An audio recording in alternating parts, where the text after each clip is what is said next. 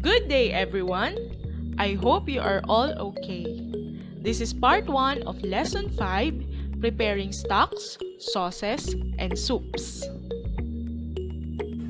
This lesson covers the skills, knowledge, and attitudes required to prepare various stocks, sauces, and soup in a commercial kitchen or catering operation.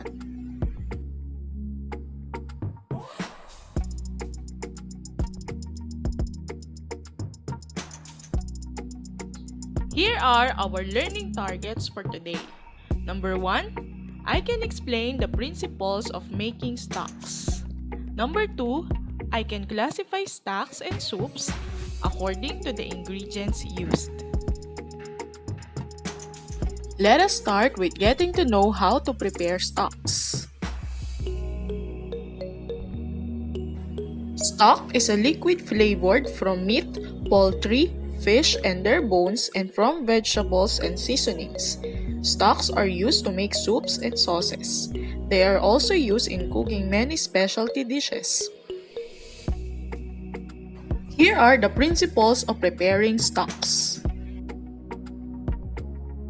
Number 1. The ingredients should always be covered with cold water. When bones are covered with cold water, blood and other impurities dissolve. As the water heats, the impurities coagulate and rise to the surface, where they can be removed easily by skimming. If the bones were covered with hot water, the impurities would coagulate more quickly and remain dispersed in the stock without rising to the top, making the stock cloudy. Number 2, the stock should be brought to a boil and then reduced to a simmer to a temperature of approximately 185 degrees Fahrenheit or 85 degrees Celsius. While simmering, the ingredients release their flavors into the liquid. If kept at a simmer, the liquid will remain clear as it reduces and a stock develops. Never boil a stock for any length of time. Rapid boiling of a stock, even for a few minutes, causes impurities and fats to blend with the liquid, making it cloudy.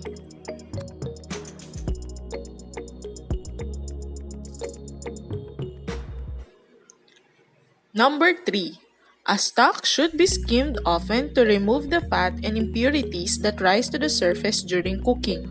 If they are not removed, they may make the stock cloudy.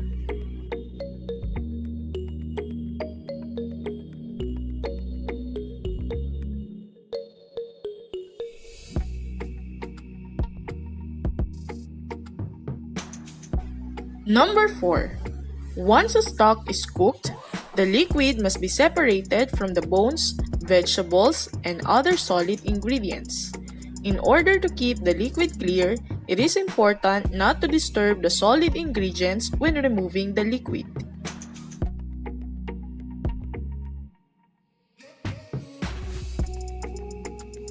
Number 5. Most stocks are prepared in large quantities, cooled and held for later use.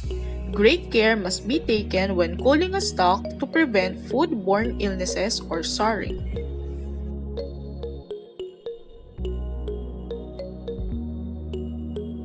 Number 6.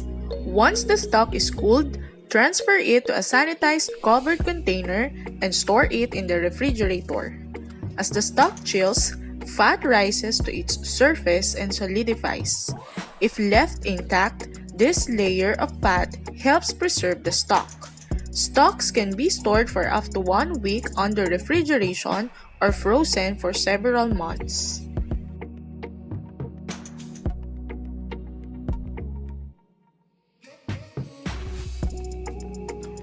Number 7. When a stock is refrigerated, fat rises to its surface, hardens, and is easily lifted or scraped away before the stock is reheated. Ingredients of stock. A stock is composed of 4 ingredients.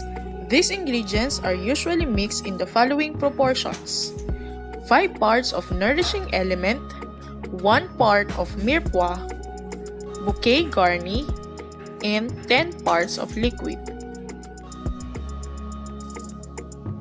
The nourishing element includes fresh bones, meat trimmings, fish trimmings, and vegetables.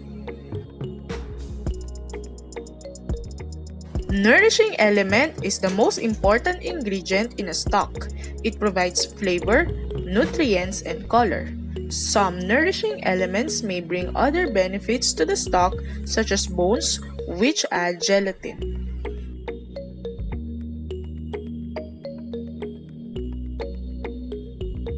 Mirepoix usually includes 2 parts onions, 1 part of celery, and 1 part of carrots.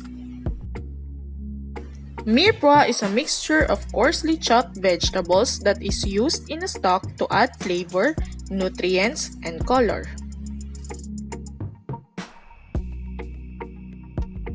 Bouquet garni is a combination of fresh herbs and vegetables such as carrots, leeks, celery, thyme, and parsley stems that are tied in a bundle with butcher's twine. This bundle is added directly to the liquid and is allowed to simmer. The bouquet garni is removed before the stock is used in other foods.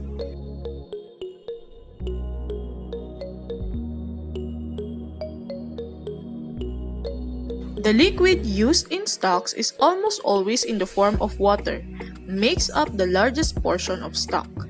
The liquid used to make a stock should be cold when you begin to cook. This brings out the maximum flavor of the ingredients and prevents the stock from turning cloudy. When all the ingredients are prepared, the ratio of liquid to the nourishing element should be 2:1.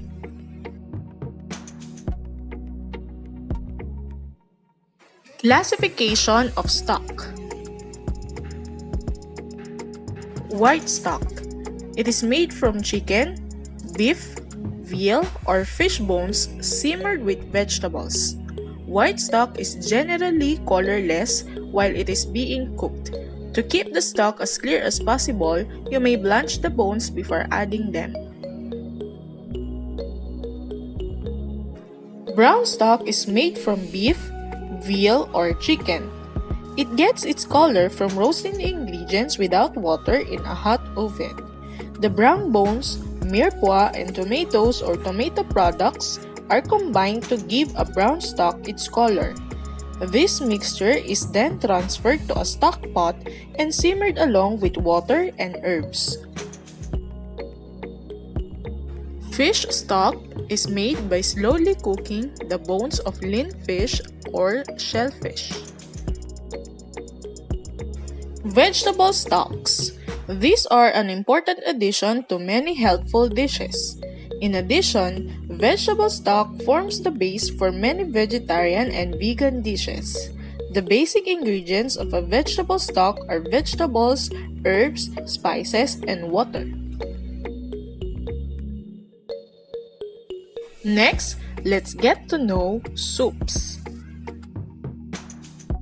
Soup is a popular menu choice as an appetizer or as a main course. Customers like the variety of flavors and nutrition that different soups provide. Soups should be prepared with high-quality ingredients using the right techniques and is usually served as an entree. Soup can be served any time of the day. It can be small snack type served or it can be a main meal in itself.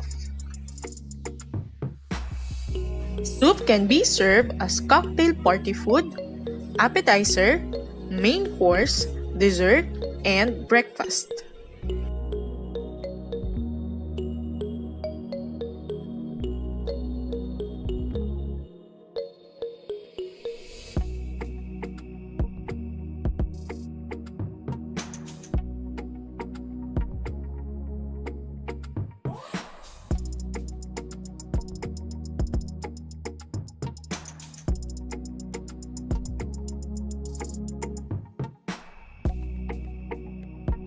Soup can be served as hot or cold, clear or stew-like, thick or thin.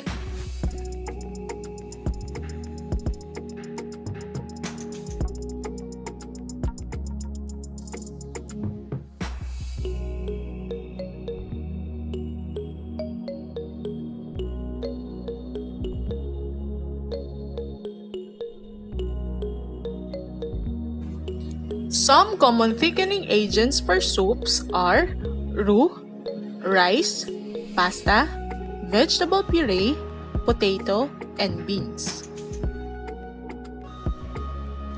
Roux is flour and fat cooked together and used to thicken sauces.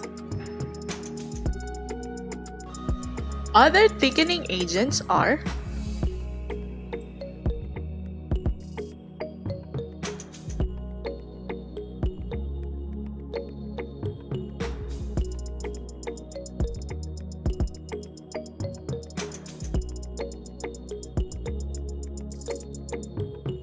classification of soups.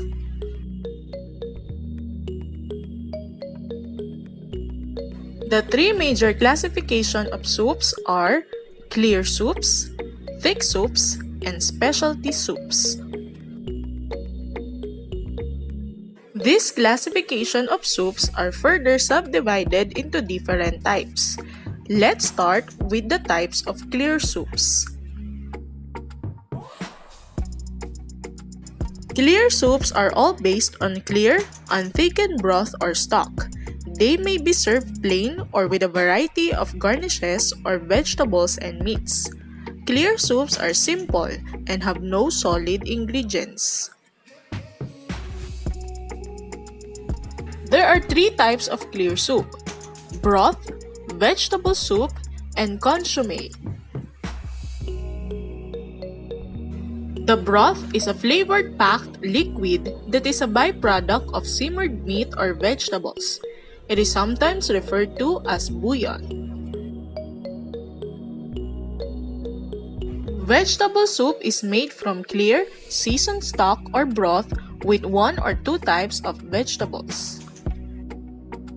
Consommé is a rich, flavorful stock or broth made perfectly clear and transparent.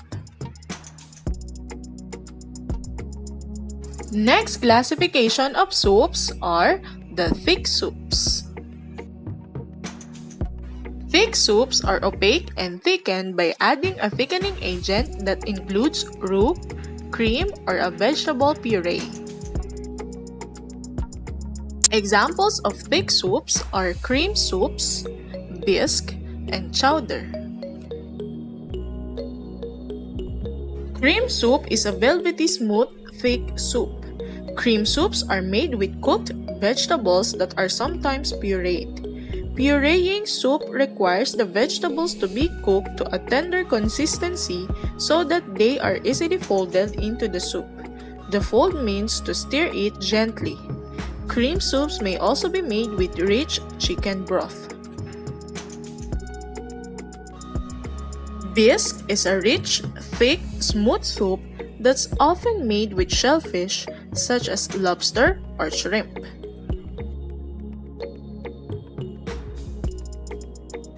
Chowder is a thick, chunky soup. Traditionally, a chowder is made with seafood or fish, but chowders made with poultry, vegetables, and cheese have become popular. Next classification of soups are the specialty soups. Specialty soups fall into either category of clear or thick soups. Many are hearty varieties that can also be considered as stews. Here are some of the common examples of specialty soups: beer soup, bouillabaisse, chowder, consommé with gold leaf, fruit soup, miso soup, and shark fin clear soup. Beer soup is a thick soup made with beer spices. Bouillabaisse. It is a fish and shellfish dish, traditionally served as a first course of soup, followed by the fish pieces as the main course. Root soups are sweet type of soup that is made up of fruits. Miso soup is a traditional Japanese soup that incorporates dashi or stock, tofu, and miso. The common ingredients used in preparing soups are vegetables, beans and legumes, cheese rinds, meats, poultry and fish, herbs, and roasted garlic, shiitake mushroom stems, slurry, and yogurt.